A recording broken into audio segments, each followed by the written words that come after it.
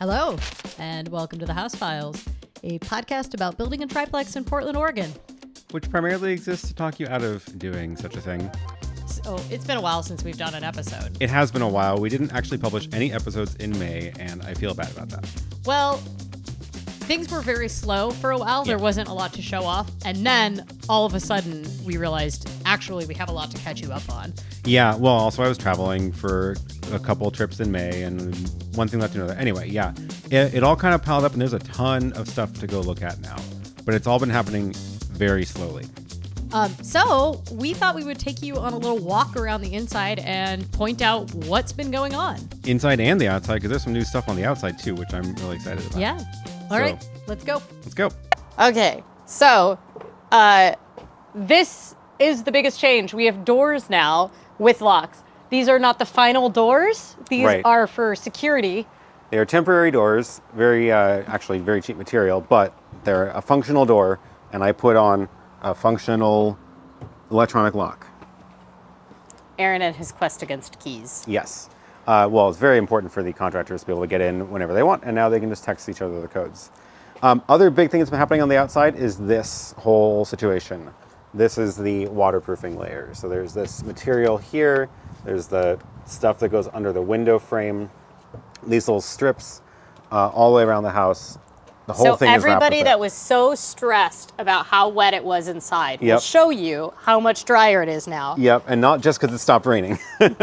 So they've been working on that, wrapping the entire house. You can see they're not quite done with over that door. And they've been putting in all the windows and doors now too. So that's been part of this waterproofing siding project. And these are the real windows, not temporary windows. These are real windows. They're very expensive. Yeah, very expensive. It's been going all the way around, and then this is new, the little frame for the sprinkler room. So it's not finished, obviously, but that is where the sprinkler system is going to get. All the valves for the sprinkler system go into that. There'll be a door on it also. I don't know what that is. It's a trash can holder right now. And I don't quite understand their plan for finishing the roof lines to make it work with the other roof, but I trust them to do the right thing. So I think that's it. I think that's it on the outside. Oh, on this side. Let's go to let's go around the other side because there's the Dumbwaiter Shaft. So this is probably one of the most silly parts of the entire project is that we have this dumbwaiter, and the Dumbwaiter Shaft had to be how many hours rated? It's a 2-hour fire rated wall. And the tricky thing about this is that if you remember before, it was just that wall is the outside of the building, and this was all built later. So if we look up, it goes all the way up to the rooftop deck.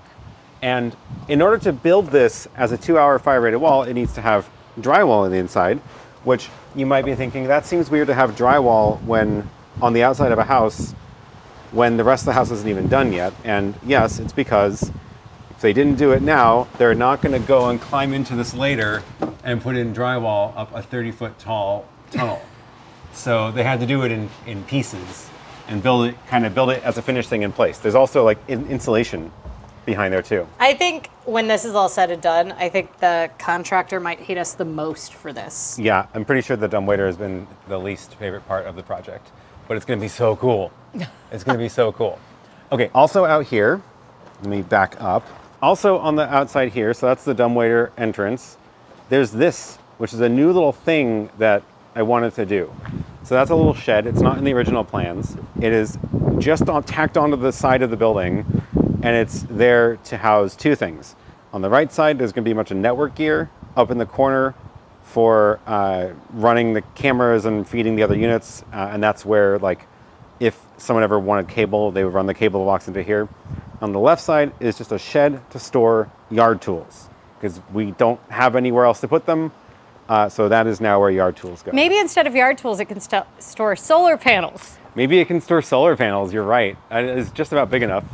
And the other thing that happened back here is where I'm standing, which this driveway is all now dug out to the proper street level.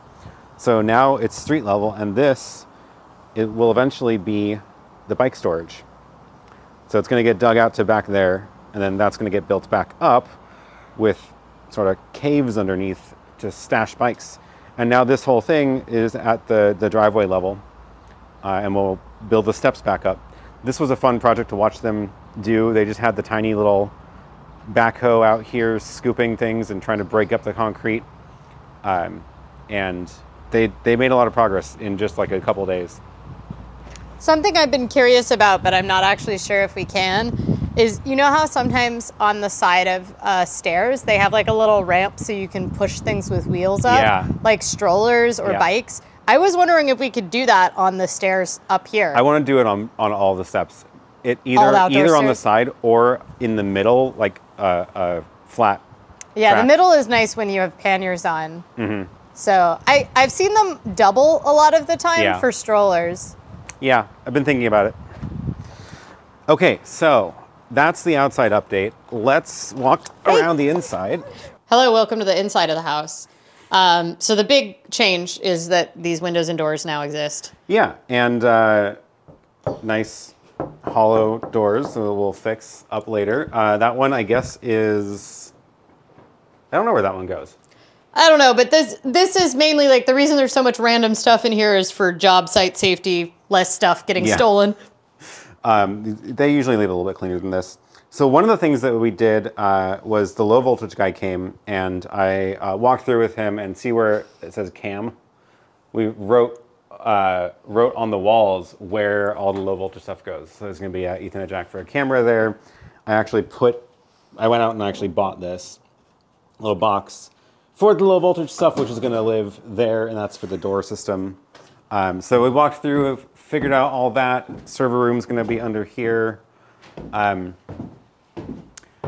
And, oh yes, the dumbwaiter is now cut out from the inside of the office. So now you can see how that's going to work.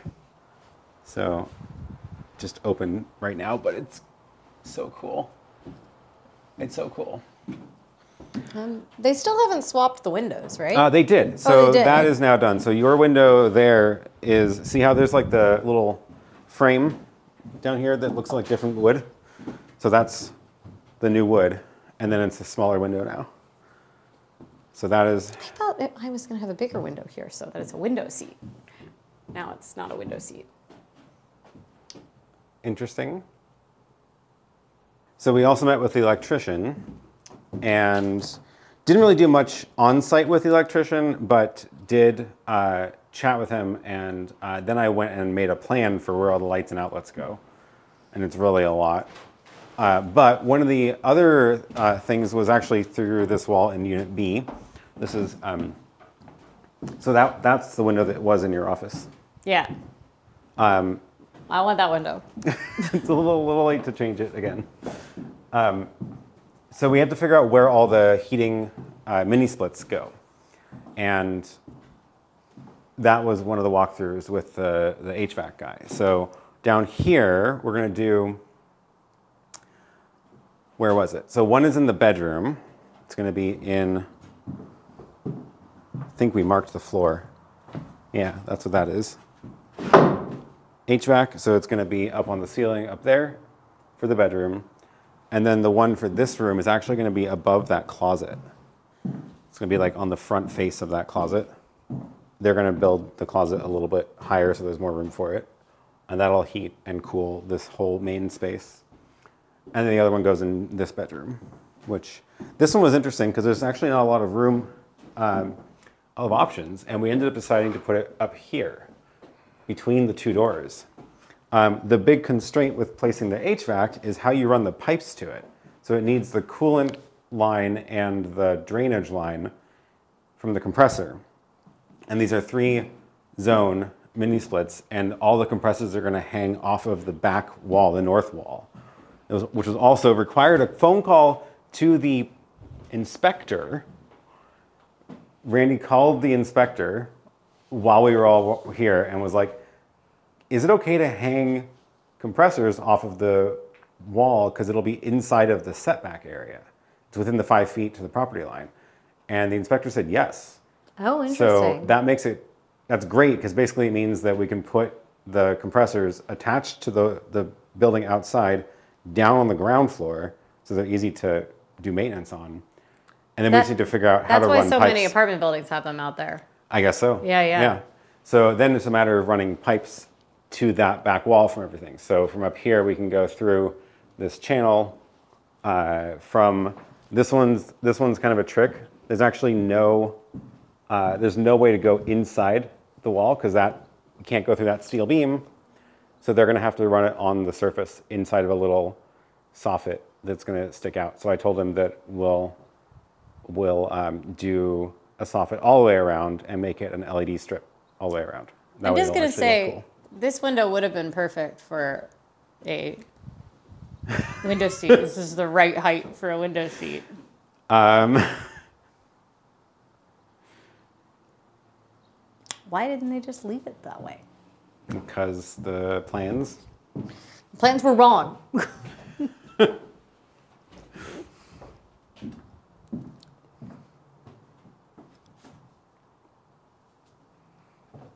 The other thing that I did after our stair episode is I actually drew the sketches for it.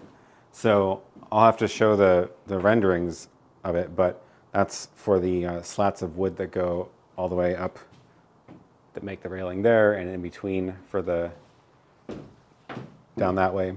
So that's sent off to the builder, and he was like, I think we can do it. So I don't think there's anything much new up here. The cutout for the dumbwaiter is up here, but we do have to decide. I think I know where the mini split's going to go, but I'm not 100% on it. So we're going to have cabinets, upper cabinets, all the way around there, but they end right before the dumbwaiter. So the mini split's going to go above the door of the dumbwaiter. What do you think about that? Above the door to the dumbwaiter? Yeah. So next to the dish rack, essentially. Basically, straight above that door, because nothing's above that door right now. Yeah. I think that's fine. It's either there or the other option would be all the way over here above the bedroom door, which feels a little bit kind of tucked away. Do we only have one mini split in this unit? No, there's 3, but there's one for this space. Oh, okay. It's one per zone. I think that all the heat is going to get generated in the kitchen, so. So you want to cool it off in the kitchen too? Yeah. That was their idea. I think the original plans have it over here by the door, but it seems really far away to reach this whole area. Yeah, although this window is a big window, so. It is a big window. All right. Anything else? I did notice that one of the shower pans arrived for the bathroom. I don't know why the rest of them are not here, but we're not doing shower pan for our bathroom, where it's going to be built here.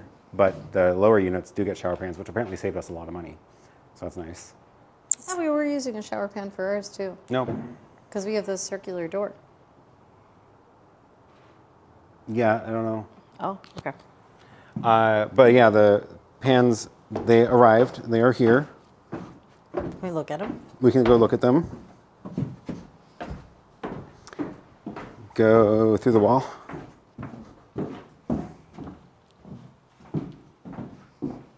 Oh, there it is. So it's just in this package.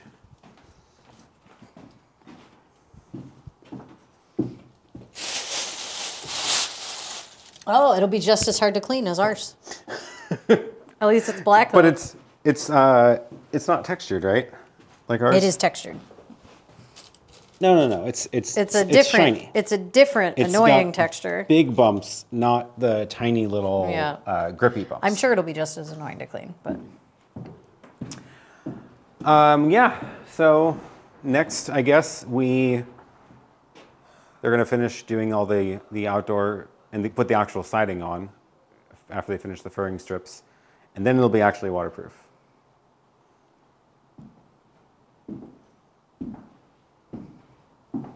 Oh, they cut this pipe out away. Oh, yeah. That was the old location for that wall, and they fixed that. It looks very safe. Houses are solid, I swear. This giant pile of sawdust. They try to clean. They keep it clean. Yeah. All right. That's about it for now. Hopefully things start making more progress soon and we have more updates. Yeah. But until then, don't build a tripod.